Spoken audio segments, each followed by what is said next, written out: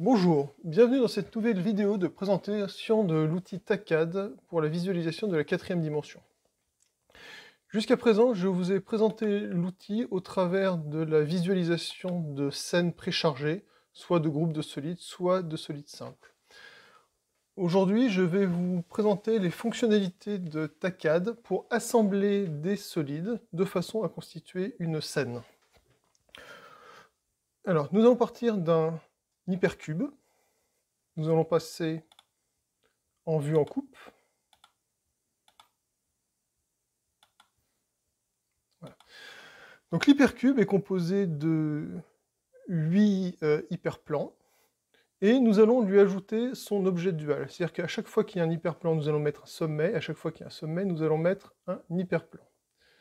C'est ce que l'on appelle un hexadécachore. Donc nous allons dans Édition, et nous allons ajouter un hexadécachore, donc qui a 16 cellules. Donc voilà, l'hexadécachore est apparu. Il n'apparaît que dans 3 fenêtres, puisque dans la 4e, c'est la coupe suivant x égale 0, et l'hexadécachore ne passe pas par le plan. Alors nous allons changer la couleur de ce solide pour que ça tranche un petit peu mieux. Alors, par exemple, voilà.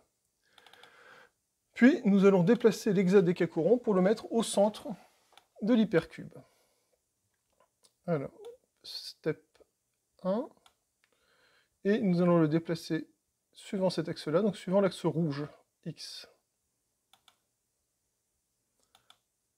Voilà, donc l'hexadécachore passe maintenant par le plan X égale 0, donc nous le voyons apparaître ici, et il est au centre.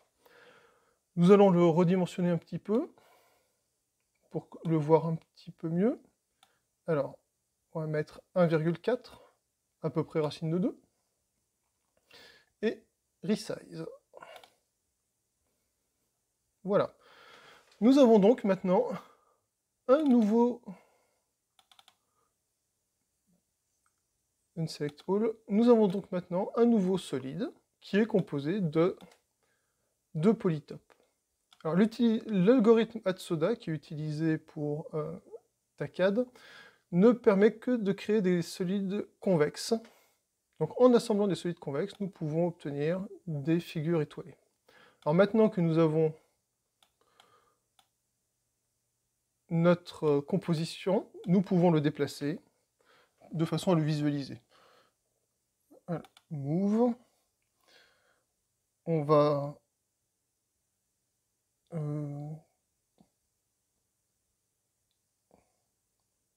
1, 2, 3, Y et Z,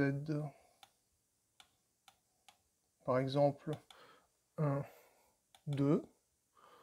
Voilà, donc certaines coupes de cet ensemble ressemblent à ça. On peut déplacer un petit peu, par exemple, suivant l'axe bleu, 0,5 par exemple, dans l'autre sens. Si nous allons plus loin, ici nous ne voyons plus qu'une petite cellule rose. Et nous pouvons faire une rotation rouge-violet, par exemple, de 15 degrés. Voilà, bon, je ne vais pas y passer trop de temps, juste pour vous montrer que certaines coupes de cette composition, donc d'un hypercube et d'un hexadécachore, peuvent donner des formes assez amusantes. Si ça vous intéresse, vous pouvez passer un petit peu plus de temps. Donc ça, c'est un premier exemple de composition. On peut en regarder un deuxième. Donc je change de vue, je repasse en coupe. Et je vais charger maintenant, donc jusqu'à présent j'avais chargé un hypercube, et je vais charger maintenant un icositéthachore. Alors c'est là qu'il y a un rappel un petit peu important à faire sur Tak4d. Nous voyons ici 4 cubes, et donc on pourrait se dire que c'est un hypercube. Une chose très très importante à se rappeler sur Tak4d, c'est que ces vues ne sont pas des vues en 2 dimensions. Il faut vraiment les considérer comme 4 vues en 3 dimensions, qui sont chacune une projection suivant un des axes. Qui dit vue en 3 dimensions, c'est que l'on peut tourner, et d'ailleurs il faut tourner de façon à bien visualiser les objets. Ce que l'on voyait, ce qui donnait l'impression d'être un cube, est en fait une figure beaucoup plus complexe. Et il est très important vraiment de considérer ces vues comme des vues en 3 dimensions. Donc, l'icositéthachore a pour intérêt qu'il est autodual. C'est-à-dire que quand on remplace une face par un sommet et le sommet par une face, on retrouve la même figure.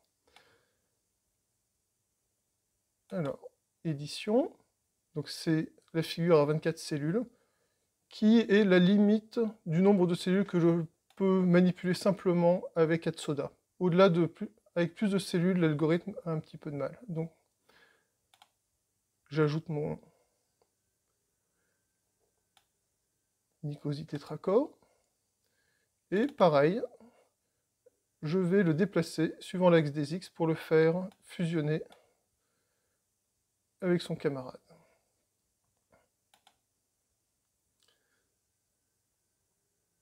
Alors, si on y va par étape de 0 à 1, c'est un peu long, donc on va le passer à...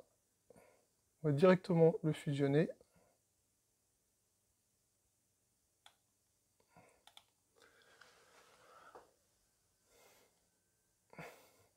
Donc là, les deux solides sont superposés.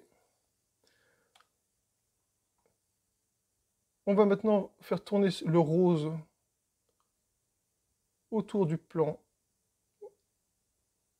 rose, avec des angles de 45 degrés.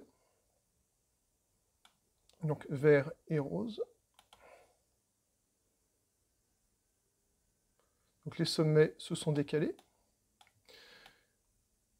Et nous allons faire la même chose, bleu et rouge. Bleu et rouge, 45 degrés également. Voilà, donc nous avons un solide composé de 2 icositéthachores, qui est une figure assez intéressante. De même, alors on désélectionne. Donc de même, cette figure, nous pouvons la déplacer et regarder ses différentes coupes. Donc, suivant l'axe X.